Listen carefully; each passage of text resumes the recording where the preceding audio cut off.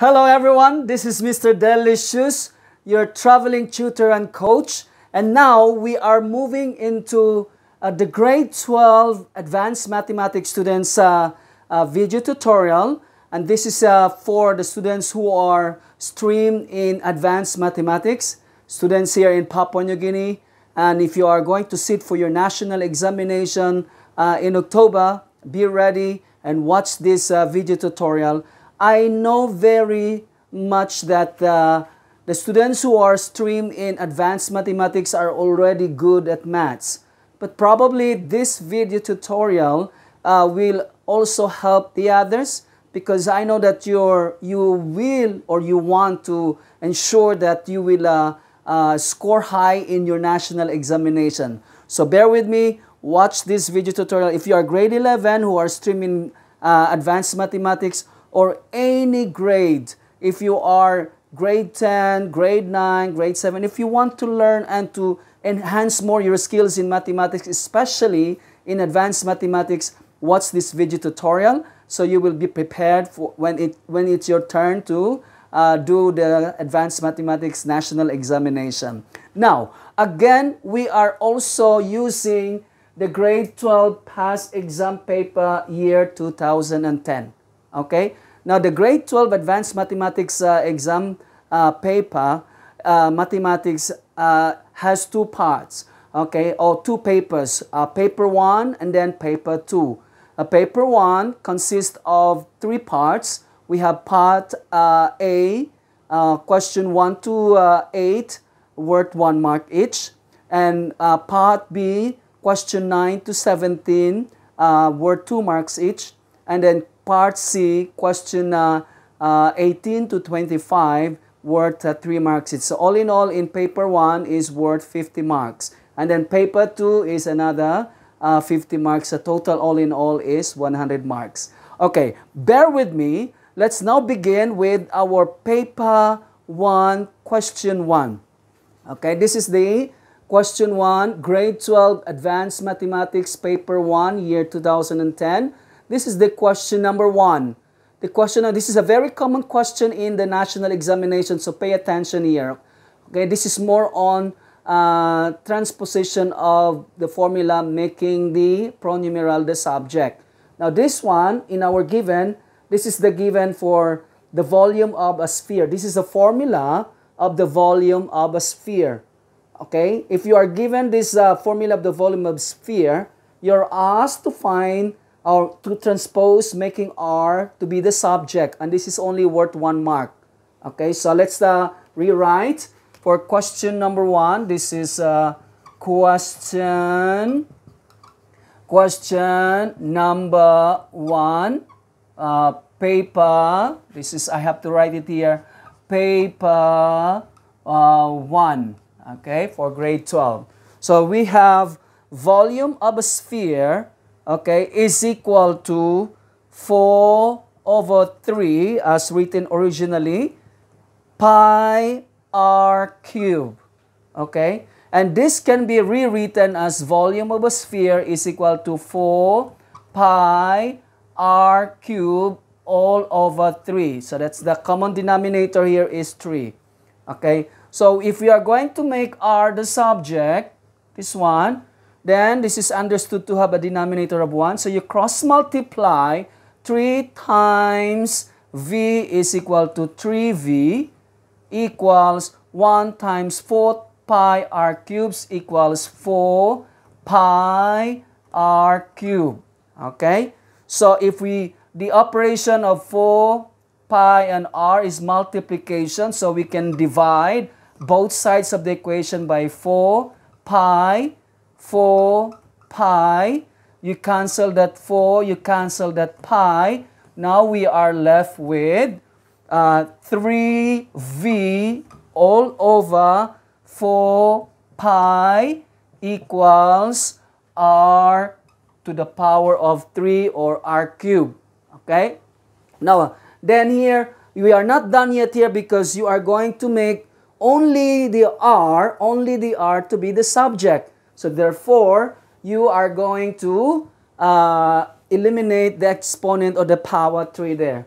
So over here, This means that you are going to multiply both sides of the equations by the power of 1/3. 1/3, and this one also is 1/3.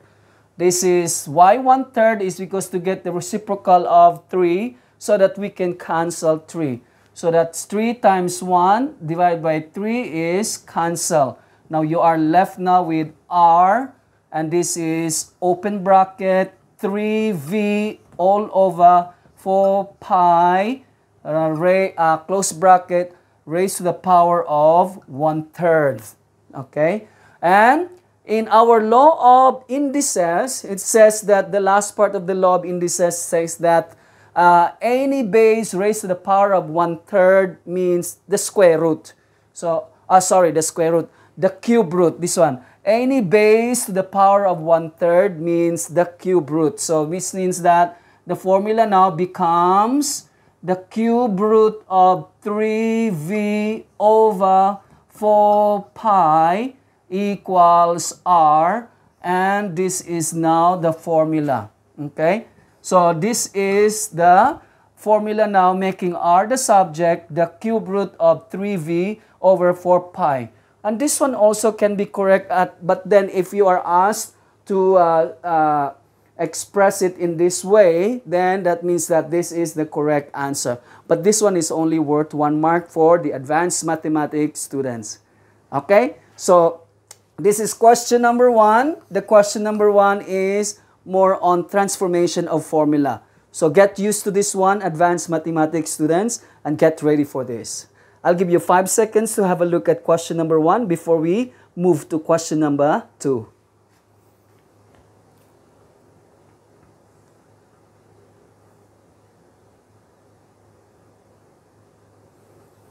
Okay, time is up. 5, 4, 3, 2, and 1. Okay, so this is question number 1. Let's now move to question number 2. So I'll erase this. And what do you think is question number 2 worth 1 mark? And which is, what topic is question number 2 for advanced mathematics students, grade 12 students? So this is question number 2. Let's have a look at question number 2. This is your question number 2, grade 12 advanced mathematics students, paper 1, year 2010. This question is simplify means more on algebra.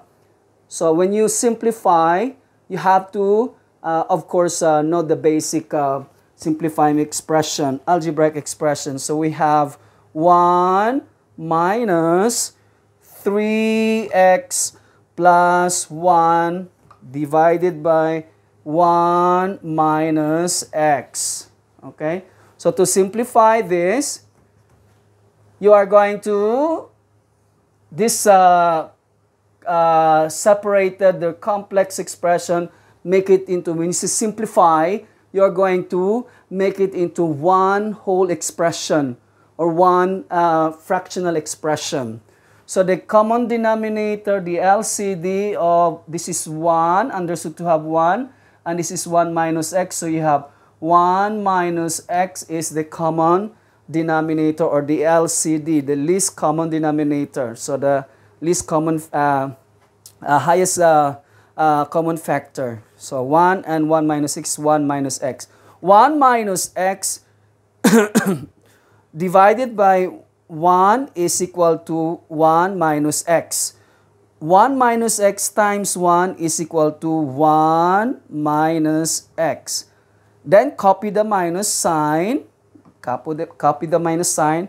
1 minus x divided by 1 minus x is equal to 1.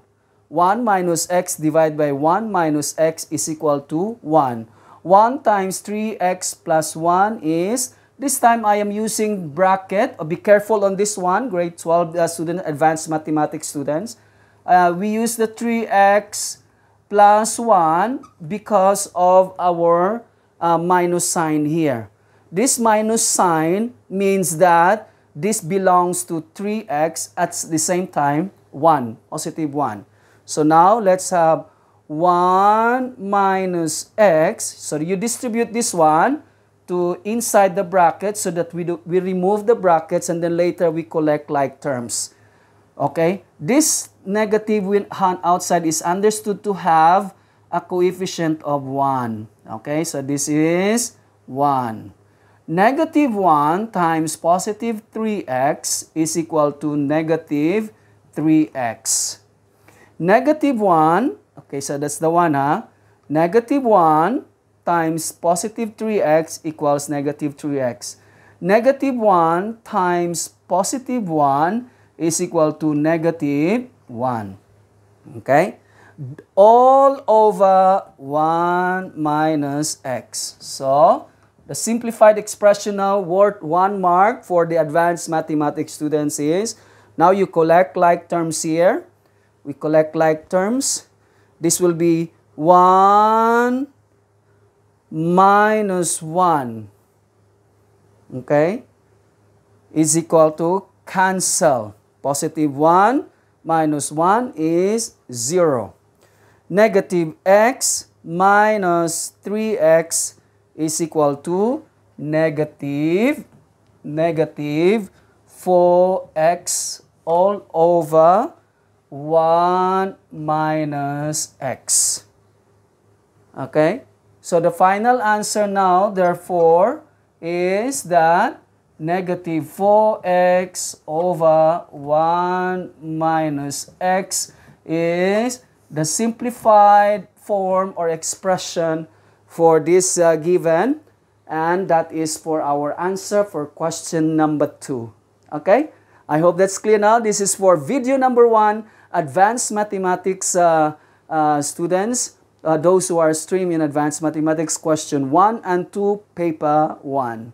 So this is Mr. Delicious. If you have not subscribed my YouTube channel yet, please do subscribe my YouTube channel, because when you subscribe my YouTube channel, you will always be notified every time I upload a video tutorial, a mathematics video tutorial, regardless of what grade it is.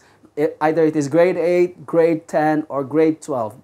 Okay? So bear with me and journey with me in this video tutorial in the preparation for your national examination in October.